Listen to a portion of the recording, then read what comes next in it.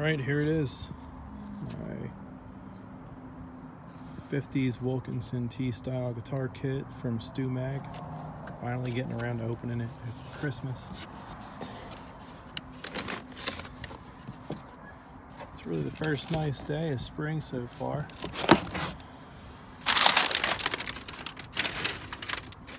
And I am looking to get this kit started. So here it is. I'm going to go ahead and open it up now. Alright, I just got the lid open to the box. Take off this protective sheet here. Look at that. There's my information. Instruction manual. Neck. Body. Bakelite pick guard. Must be something going on out there today. Wouldn't be a nice spring day without sirens. What's in here? Ooh. Tuners, electronics, neck bleed. Looks like I got everything I need here. What's this? A little slip stick. All right, get this neck opened up. I'm gonna do it one-handed here with the camera. So I will say, I am not super thrilled with this headstock. All the pictures showed it had a Fender style, Telecaster style, T-style headstock. I got it, and I guess I got a kit after they had to change that style. I'll do with it what I'm gonna do. It's not gonna hurt the way it plays, but I would have liked an actual Fender Telecaster style headstock.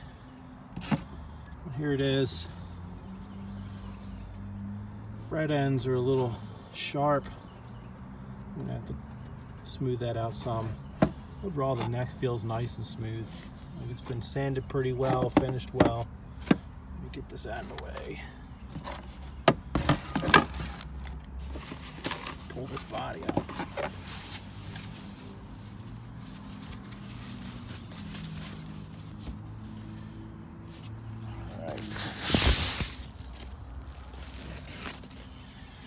Here it is. Beautiful. What's that? Two-piece alder body.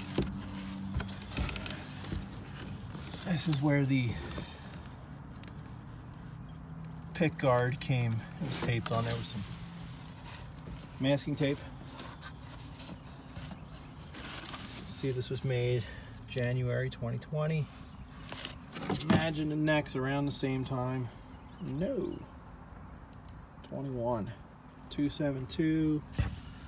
242. I'll have to check if they fit nicely or if I've got to modify anything. Those ferrule holes are nice and straight. They look like they're all countersunk to around the same depth.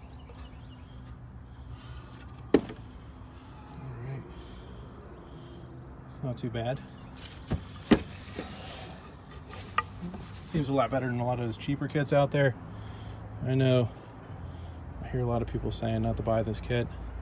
I'll be honest, it came with everything I wanted for a 50s style Telecaster kit.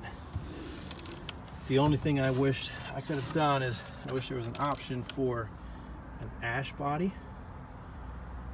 And that way I could have gone with a butterscotch or a blonde translucent finish. Instead, I'm going to be going with something a little brighter. No transparency to it. Still kind of trying to figure out what finish I'm putting on it, but I'm going to most likely go with a solid color. I'm going to be doing this all aerosol cans, just to show you guys you can do something like this without any crazy tools. You can do this in your backyard, garage, shed, basement. I'm going to start this outside. I'd like to get this sanded a little bit better in some certain areas, and then I'll go ahead and give it a coat of some sanding sealer I got from Stewmac. I'll be back with that later. All right, I'm back, and I have went over this entire guitar body with some 320 grit sandpaper. Like I said, it does come pretty smooth. There were a couple slight scratches in the body. So, like I said, I took some 320. I did block it. Guys, make sure when you are using your sandpaper to smooth this out, you're going with the grain. All right, you never want to rub across the grain. Make sure you go with the grain. That'll make sure everything's smooth when you're ready to apply your finishes. You do want to get inside this horn area. I did notice that it wasn't to my satisfaction from factory. I'd spent a little more time there and up right here. Other than that, it looks great. So I'm going to go ahead and I'm going to hit it with some naphtha, and then I'm going to apply some sanding sealer. All right, now I'm ready to get that naphtha. I just went to Home Depot, got some Strip Clean VMP naphtha. This is some really good naphtha here. And what this is going to do is going to get rid of any of the oils that might be left on this guitar from either handling it, just from shipping, or any of the crap left from the tape that was sticking that pick guard to the body here. You want to clean it really good before you start putting any finish work on the body. You want things to adhere properly. So again, I'm just going to take this rag here. I'm going to apply liberally some naphtha, rub it all over the guitar, and make it nice and smelly out here. All right, this is where I'm going to attempt to put some sanding sealer on this guitar. I'll show you right here. Bought the Color Tone guitar lacquer sanding sealer from Stewmac. I have not used this before. Planning on using mostly Color Tone products in this finish here, just because it's readily available. I really like the nitrocellulose finishes on guitars. I'm actually going to try to do a light relic on this guitar once it's completed. But even if you're not going to relic, nitrocellulose lacquer is just a really nice thin finish. You get some good tone out of the guitar. And this is not, I mean, I'm not getting paid to use this at all. You can tell I'm not. And this is just an outdoor finish here I'm going for. But this is what I'm going to use. They want you to heavily agitate this. I don't know if you can notice the bottom of this can here, but I sat here for about 5 minutes. And they say that, well, someone told me in my younger days that when you're using aerosol, unless the bottom looks beat up, you're not ready yet. And it looks like it's been beat up. You can see the agitator marks all over the bottom of the can. So let me go ahead and go at spraying this guitar. All right, so I did not get a video of that first coat of sanding sealer here. I just warmed up this can once again in some hot water. The nitrocellulose doesn't always flow great if it's not hot. So I figured I'd do that and see if I could get a better coat on here. I'm going to attempt to get a little video of how I'm applying this. I am making sure this can is vigorously shaken. And when you spray, you're going to spray 12, 14 inches away.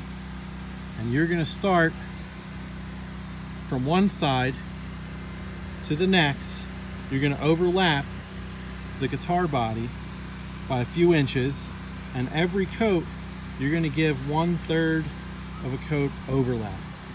Let me go ahead and try to do this here.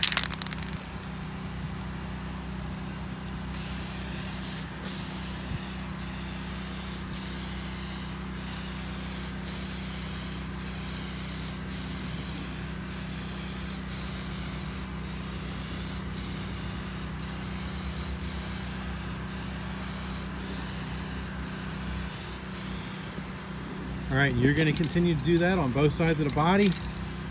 Get into the contours, get around the sides.